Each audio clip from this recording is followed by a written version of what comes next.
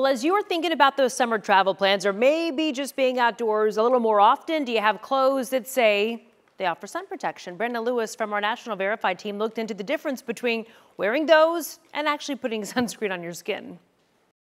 You already know it's important to lather up on sunscreen, but what about clothing claiming to also help protect you from the sun's damaging ultraviolet rays?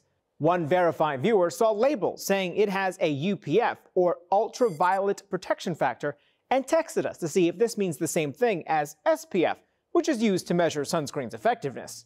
So, let's verify. Is there a difference between SPF and UPF? Our sources are the Skin Cancer Foundation, the American Academy of Dermatology, and Dr. Adam Friedman, Chair of Dermatology at George Washington University School of Medicine and Health Sciences. SPF and UPF can help you determine how effective a product is at protecting you from the sun. SPF measures time, or how long sunscreen works at blocking the sun, and UPF measures how much of the sun's rays are blocked by a fabric. For example, under ideal conditions, an SPF 30 sunscreen will help keep your skin from burning 30 times longer than it would without any sunscreen. An article of clothing with a UPF of 30 means the fabric blocks around 97% of the sun's rays from reaching your skin. Our sources recommend using at least an SPF 30 sunscreen and UPF 30 clothing.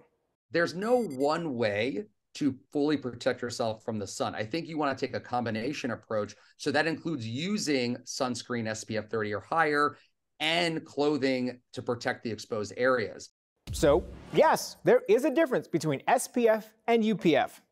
All fabric has some sort of protection from the sun, even if it doesn't have a UPF rating. And in general, dark or brightly colored clothing is more effective.